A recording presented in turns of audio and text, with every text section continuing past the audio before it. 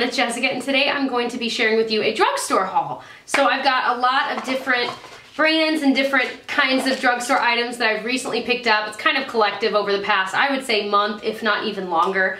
But one in particular, a brand I've never tried, is MUA, which is Makeup Academy, which is available in the UK, or it has been for a while, but it's just now becoming more readily available here in the United States. So I picked up a few things from there just to kind of get a feel and let you guys know. So I'll definitely include swatches of these things and talk about kind of the wear time, etc. So if you're interested, just keep watching.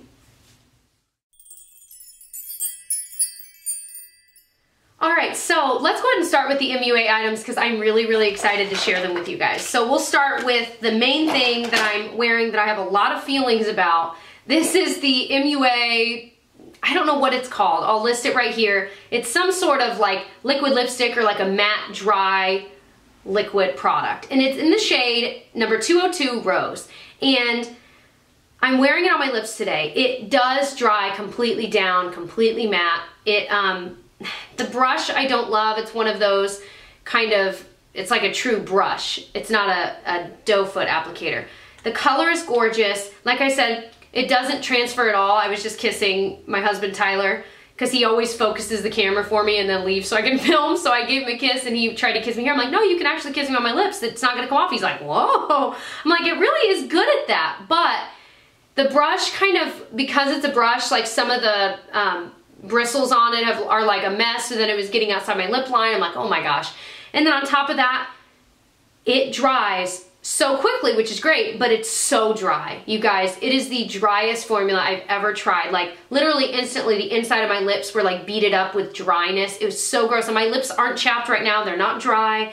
So there's not really a reason for it other than it's just the formula. So that really disappointed me enough that I think I'll still wear this every so often because I do like the color, at least as I'm getting used to it, but I will not purchase another color in this range because I'm not as impressed as I'd hoped to be with that. But sorry to end on a negative note because a lot of the other stuff is amazing. So one of my favorite things from MUA is this eyeshadow palette. It is called their Nude Eyeshadow Palette. Simple name. It says exactly what it is. And it's got 10 different shades and they are right up my alley. I love this so much. It reminds me of the Sonia Kashuk Eye on Neutral palette in a way, but I like this even better.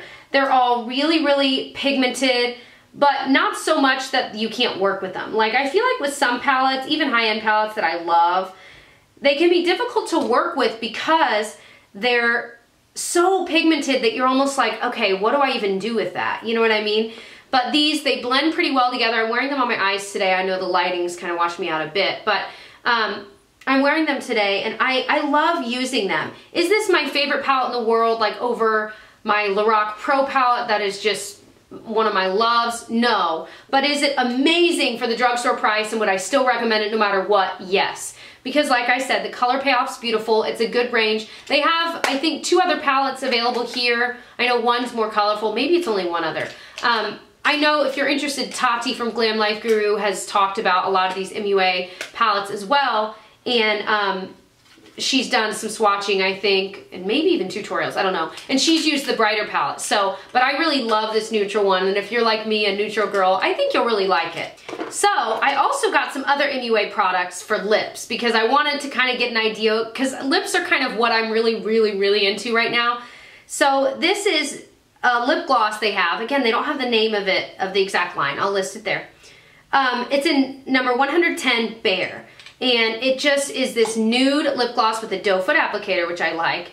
But it actually packs some color. It is a true gloss. It's not like a, you know, a matte lipstick like this. But it actually has some color and it's got that kind of nude, almost peachy color. So I've really been liking it lately. It's great at toning down really bright colors or dark colors, but it's also beautiful on its own. So I've really liked this.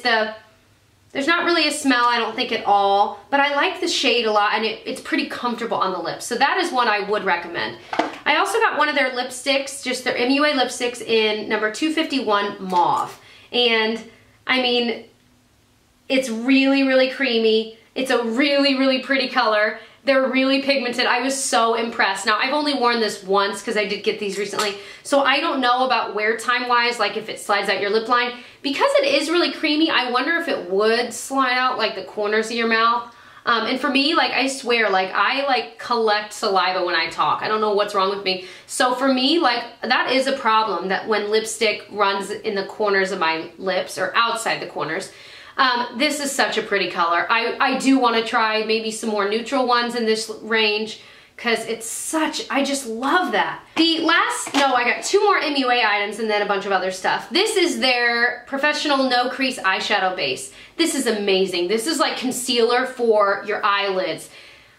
It's amazing. Now, it's just a squeezy tube and it's a nude color. So if you're a deeper skin gal, I don't know if it will work for everyone. That's what I'll say, which seems to be a trend anyway, unfortunately. But it conceals, if you've got a similar skin tone, it completely conceals the area, which is awesome. And it makes your brow stand out even more, especially if you get it right up under there. And it holds on to shadow. Now it is, what I like about it is it's not super tacky like some of them are, but it's not really, really too creamy either. It's right in between. So I love that. I love it. I was so impressed with this. This is one that when I run out of it, and I will repurchase because I already love it that much. The last MUA item I picked up is their Intense Color Gel Eyeliner. I got it in black. I am very impressed. I've been wearing this like crazy. It is very, very black. Stays put all day. It's gel-like in its formula, which I love. And I'll even use it to go on my upper lash line, kind of the tight line, but even more on like my waterline. And it doesn't transfer down below. I love it so much. I kind of want to get, I think they have a brown in the line, and I want to get that as well because I like to use brown on my lower lash line. Very impressed with this, and it's so wonderful when you can find a drugstore liner that works this well, because I mean, liner is something I go through very quickly, especially black liner, so I'm so excited about that find. All right, so I bought another lip product. This is from L'Oreal, and it's their, they don't have it named either. I'm sorry, you guys, I'm like the worst in this video, but it's their line of like kind of lip glossy stains. They're supposed to be reminiscent, in my opinion, of the YSL glossy stains, because they're kind of a gloss, but they're a little bit of a different formula, almost gel-like. This one's in Rose Melody, and it's a really pretty color, I think. It's right there. It's kind of light, but it's got a little bit of that peachy rose almost, and it's really comfortable to wear. They're not the exact same as the YSL ones. I compared them, but they do stay put for quite a while. I don't think they're as moisturizing as the YSL, but it's such an odd formula anyway, so you almost have to get used to it. I remember owning one of these quite a while ago and hating it. But now that I've tried the YSL one, I'm like, okay, I get what it's supposed to be like, that it's supposed to stain, and it kind of feels weird, but it doesn't move, and no matter what it feels like, it looks really good, so it's very odd. So I'm still getting used to this as well. I'm tempted to try other shades in the range, but we'll see how it fares with this one first. So I bought this Maybelline The Falsies Push-Up Drama, and I was very unimpressed. When I first put it on, I was like, whoa, like my lashes looked amazing, but after a few minutes, they ended up flattening out.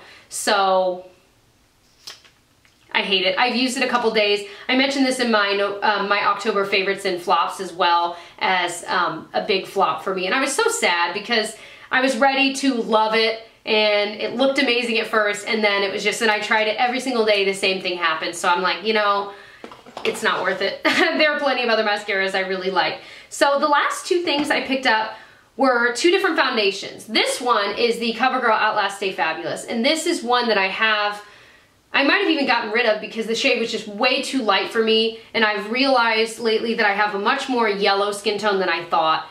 So to match my skin to my like neck and everywhere else, I need to be more cognizant of that. So I actually got a much darker shade than I would have thought I needed. This is in 842, which is medium beige, but it matches my skin, it matches my neck.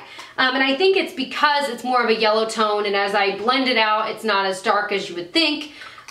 So I've been very impressed. This color is so much more correct for me, but the formula is nice. I think it actually stays put pretty well, especially in comparison to the next foundation, which is this Ready Set Gorgeous by CoverGirl. I had heard so many people say they loved this stuff, And I saw it and this was buy one get one half off, and that's why I got both. And I was like, okay, I'm just gonna do it. So I got the shade 210, which again is more yellowy, and it's a pretty good match. But it oxidized within hours. Now, I haven't tried it with a primer yet since I just got these, but I am gonna try it with a primer. I wore it just on its own, which is what I do with most foundations anyway. But my skin, I mean, any of my hyperpigmentation and freckles just came right through. And it just did not look good by the end of the day. I would say by a couple hours into the day. So I definitely need to wear this with the primer and see how it works. But so far, not loving it, but I want to definitely give it a try since I know so many people do love it. So let me know below if you are one of those people that love this. What primer are you using with it? Because I'm so curious and I want to love it as well. I mean, I spent my money on it, so I want to like it. So those were all of the new items I'm trying out right now. I get tons of different things sent to me from companies, and I don't always show them. A lot of them are higher end ones, and since I love drugstore and that is what my channel is rooted in and what I love, I don't always like to show all of that. But if you are interested, let me know, because I'm thinking about doing maybe like every few months like I don't know what to call it, like products that companies have sent me, or you know, that way I can show them to you guys, let you know kind of my initial thoughts on them, or so you can see what's out there. But I don't want that to like take over my channel. So let me know what your ideas are, because I need some inspiration when it comes to that. It might be a very new kind of a video, but I'm interested to maybe try it. So let me know your guys' thoughts. Don't worry, I'm not leaving the drugstore in the dust. That's never gonna happen. So don't you worry your cute little face. Alrighty, so I'm gonna leave you guys alone now. So this turned into a longer video than I envisioned, which happens all the time. Wow, I'm just chatting up a storm today. Anyway, okay. So I can link my drugstore makeup review videos and hauls down below if you are interested in those. I've got all kinds of playlists. And if you enjoyed, I hope you'll subscribe and join our little jammer family here. And I'll catch you guys in my next video. Bye.